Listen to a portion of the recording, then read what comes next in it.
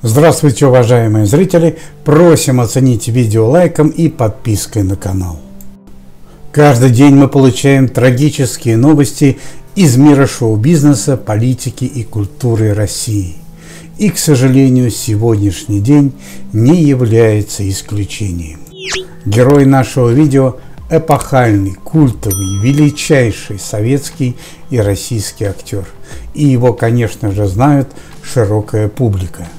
Он снялся в более чем 300 фильмах и 50 сериалах. За его плечами более 100 театральных постановок. Он большой интеллектуал, эрудит и любимец женщин.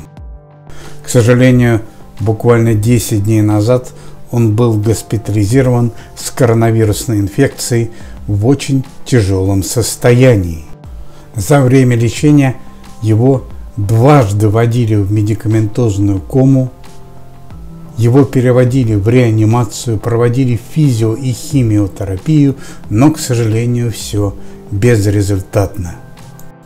4 дня назад актера снова ввели 3-й раз в медикаментозную кому в надежде, что организм сможет справиться с болезнью.